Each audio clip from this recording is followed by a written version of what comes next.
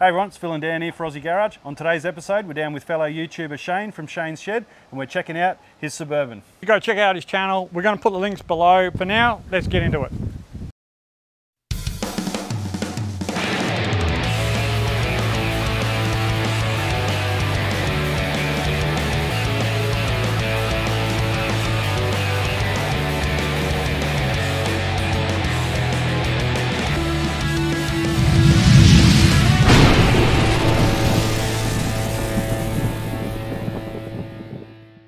Hey guys, it's Phil from Aussie Garage here today. Pretty windy day today, so bear with us. But we're here with Shane from Shane's Shed. And now, Shane, you've got this lovely car, mate. So tell us about this car you got. Yeah, so this is a 1989 Chevrolet Suburban. Nice. Yeah. And how long you've had it for? Well, since 2018 is when I bought it, late 2018.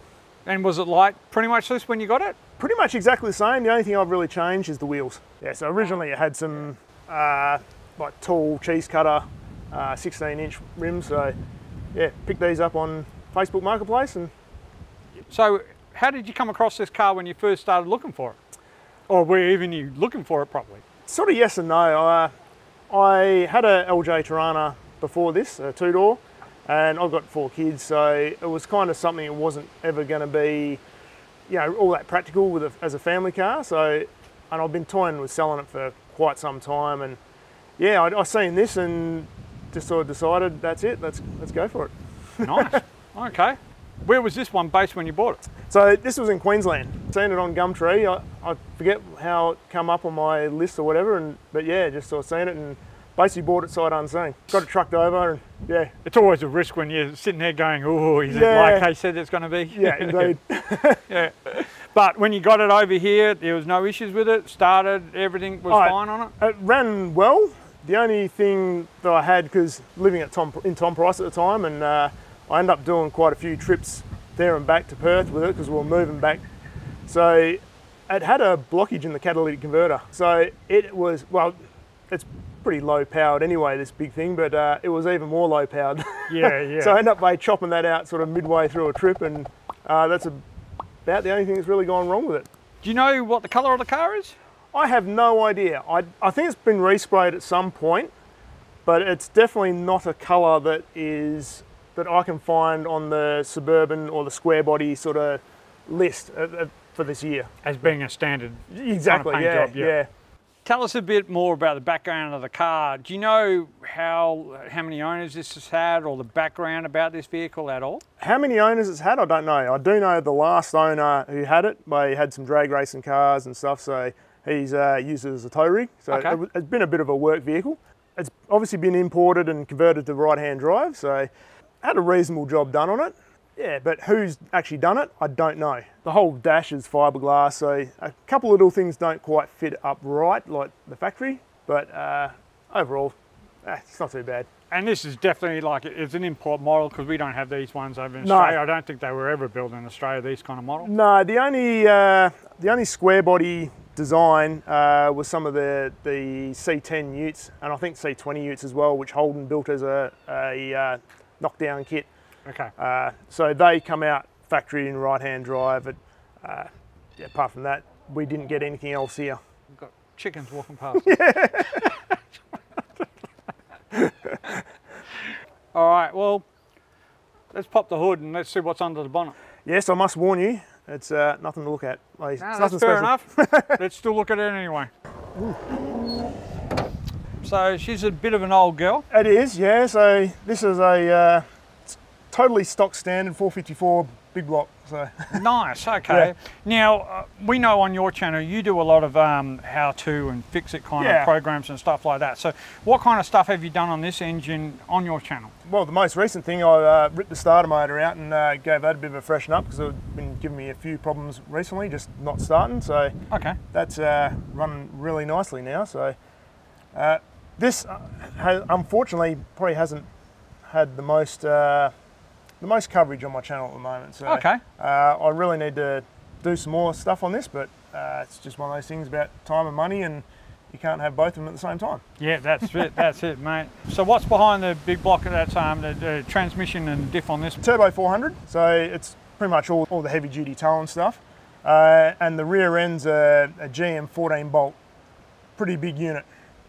Yeah. Basically small truck stuff.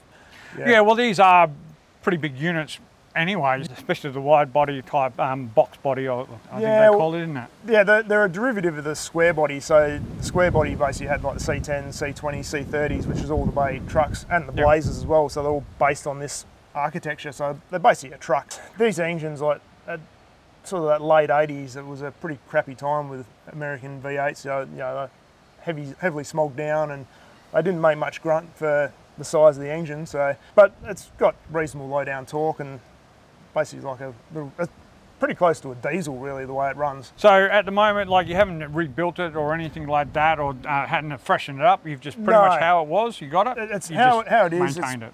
Pretty much maintained. I would like to, you know, give it a little bit of a tickle at some point in time, but to be honest, they're a low compression engine, so it really would need, you know, all new pistons, bump the compression up a bit, new cam, probably definitely new heads. The old peanut port heads on it, they're pretty restrictive and don't flow very well. To be honest, I'm not too stressed about it because it's just an awesome cruiser the way it is now. The future plans, what are you looking at? Obviously, would love to tidy this up a bit, just make it look a bit nicer, and yeah, probably just that little bit of a tickle though. Give it a little bit more horsepower to represent my 454 cubic inches of a American V8, you know? Yeah, definitely. Let's go check out the interior. Cool, too easy.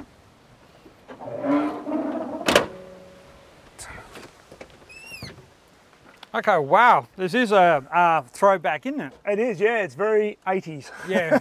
These, like, everything looks super luxury, like armrests on either side. Yeah, captain chairs for the front, they're awesome way while cruising. Yeah, it's just perfect. And everything's like neat and tidy, even though it's like outdated and a bit like that, but it's still classic. Yeah, indeed. Perfect. Yeah. And have you had to do anything in the interior? Well, I do need to fix the air conditioning if you count that as the interior, but it's just needs a regas. Well, I'd say it needs a regas, but it could need more than that. I don't know. I've never had it bay operational since I've had it. 7-seater or 8-seater? 8, yeah. So you 3 at the back, 3 in the middle, and 2 at the front. The awesome thing as well is even with that third row up, I've still got a massive amount of boot space. Yeah, yeah. Which you just don't get in pretty much any bay car, really. Because how long are Harley's cars anyway, do you know? 5.5 metres long. Wow, okay, yep. So this would be a pain in the ass parking. Yeah, sometimes. And the turning circle is pretty horrendous as well. Yeah, so it's easier to reverse back in than I park forward? I reverse in way to parking bays, yeah. What are you thinking about doing to the interior for the future? To be honest, I think it really probably, the seats need a bit of a refreshen up, especially like this driver's seat's getting a little bit worn out. Basically just a real good tidy up, like the roof lining's still perfect. Probably new carpet.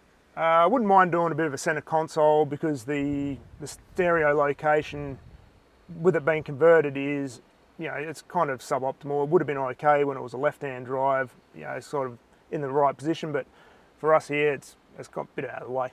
Yeah, fair enough. I mean, really, the inside doesn't need much. The third row does annoy me because it's a different colour, but at the end of the day, it's still functional, so. These things look bloody comfy as to sit on. Yeah, they are. They're super comfy, like just for cruising, it's just luxury in a way. Yeah. 80s luxury, but. That's it. Yeah. This as well, having the low hump interior is when you're driving, you just sort of stretch your feet out over the other side. It's, yeah. It's just comfy, and it's got cruise control as well, so. Oh, wow, okay. All factory. And notice you got the overhead console as well. Yeah. Now that's interesting, that's pretty good. It's like got 2 storage spaces and bloody map lights everywhere. Yeah, that's all factory stuff as well, so. Perfect. Yeah, no, it's good when they do stuff like this and you look at it and go, yep, that suits. Yeah, some stuff was well thought out. I mean, like I said, they're kind of based on a truck, but sometimes you wouldn't know about it when you look at it, you know? Yeah. All right, well, let's go check out the back and the boot area. Yeah, sure. Awesome. All right, guys, don't forget to go check out our website. We've got heaps of new merch on there. Check it out, support our channel. We thank you for it. Drop down this heavy ass tailgate. Definitely, definitely looks heavy. Yeah. And like you said, yeah, there is plenty of room here. Indeed. Like, even with that third row. So if you took that third row out, like, yeah. Oh, it's huge. I mean, just to give it perspective, you know, like you got a full-size spare tyre sitting behind the third row between the tailgate. Yeah, definitely. So, I have slept on this tailgate before, and when we were moving from Tom Price, I had, geez, it must have been about 16 removalist boxes in the back with all the seats below folded up. So wow, okay, yep. It's carnivorous. Plenty of room. Yeah, it's just like having your own panel van, really, isn't it? Yeah. It's like a panel van, but you can take your whole family with it. Yeah, yeah. Oh, nice.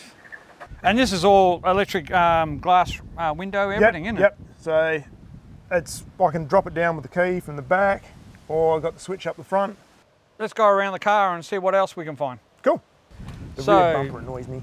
What's that? The rear bumper annoys me. Oh, does it? If you wanted to chat about that. Yeah, okay. Why does that annoy you so much? Just because somebody's butchered it by, obviously when it was imported with the indicators, because obviously being American it would have had the, your red flashing brake light for indicators. So, and this, what do you want to call it, step or plastic bumper, kind of seems to be un-titanium anywhere, even from the US. Wow. So it will be replacing, and this has all been cut into the bumper as well, so it's been sort of butchered. And, oh yeah, I can see what you're talking about. Yeah, so it kind of means I'm going to have to go to probably a full chrome bumper, and import one from the States, I guess, unless I can find an unmolested one locally, which is pretty slim pickings. Okay, and then we've got the wheels that you were talking about. Yeah. Now these look bloody lovely. Yeah, so these are 20-inch, which I didn't kind of want to go something that big. I actually kind of like a smaller rim with a bit more sidewall, but being an 8 stud, you kind of pick up what you can get when you're looking second hand, I guess.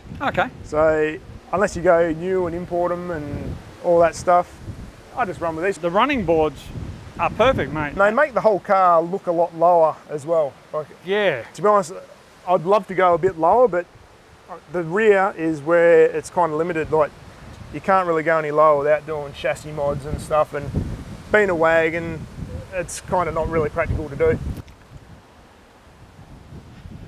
Okay, so is that the standard grille or? No, that is not. Probably one of those things that's like a bit of an early 90s mod that sort of screams out, but the original grille is like a plastic. These are one of those things, they change nearly every year. They release this, the square bodies, you know. And the square body's been around since 73 to 87. So pretty much most of those, they had a different grille for every year. Yeah. And I suppose with the with this, you can actually buy all these kind of square body parts quite easily from the US and bring it over here, couldn't you? You can. Probably one of the things that pointed out, like a lot of people think these headlights are like the 80 series ones, but they're actually smaller. They're a weird shape that only a handful of cars ever come out with, even in the States. So yeah, they are quite small, aren't they? Yeah. And they're running H4s, but they're still bloody very small. Yeah, so these lenses, basically they're a left-hand drive configuration, unobtainium now. Well, I think it's about time we went for a cruise. I think so. I haven't had this out all year, so let's do it. Yeah. Now, these seats are bloody comfy. I know. Yeah. You just sit in them all day. Yeah, like, they're quite, like they feel quite shallow, but they're bloody really supportive and comfy. Indeed. The rear ones feel really soft and spongy as well, so yeah, they're kind of different to sit in. Yeah.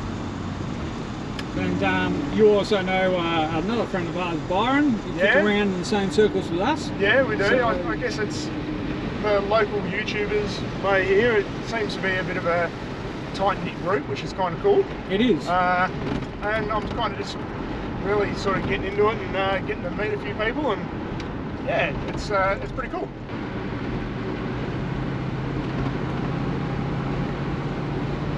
And it's a good thing about these ongoing projects, you can just tinker at it whenever you need to. Well, that's what I sort of enjoy, you know, just mucking about, doing little bits and pieces here and there. It doesn't have to be strenuous, it doesn't have to be, you know, big dollar budget builds like everyone seems to be doing these days, especially when you look at YouTube space.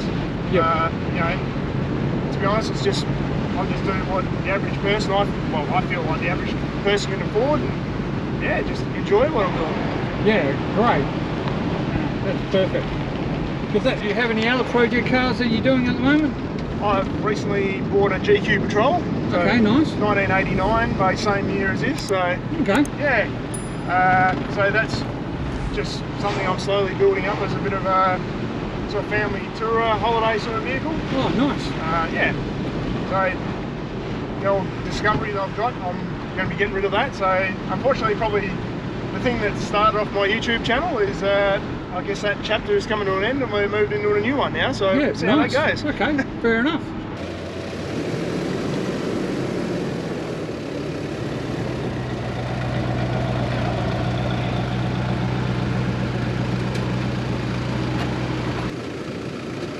All right, Shane, so you pretty much do all your filming for your channel in here. Yeah, it's not the hugest space, but I make it work. Yeah, that's it. Yeah. Well, have you got everything set up? You got your workbench and stuff like that. Yep. On both sides, and you have got all the right equipment. It's just basically it's a smaller space. It is, yeah. I'm kind of jealous of some of the guys that you get on your channels who've got way bigger sheds. Oh, don't worry, all sorts of cars and we stuff in there. Too. Yeah, I think it's just a modest bay shed that like I say, I've got all the stuff that I need to do what I do, and yeah. So tell us a bit more about the channel, about what the kind of stuff you do on there. Yeah, so I've started filming stuff because I've got a Land Rover Discovery 3, which I'm getting rid of. So a lot of the content I started with was based around that. So just fixing various pieces, bits and pieces, and it's just sort of grown from there. You know, just basically whatever I get to play with and whatever I fix, I'll generally try and film it and basically do like some how-to guides. And I'd like to maybe get a bit bigger and maybe go through the more entertainment sort of side, but for now I just do what I can do. And but at the end of the day, you're getting good feedback from people that are watching your videos and thanking you for it. Yeah. So obviously what you're showing them is definitely helping them out on their vehicles. Yeah, and I guess like somebody my age, like you've been around the internet a fair while, you know, so a lot of all this sort of stem from the use of internet forums and stuff in the early days, and now I feel like I've kind of, you help each other in that space, and now I've kind of morphed into just a different media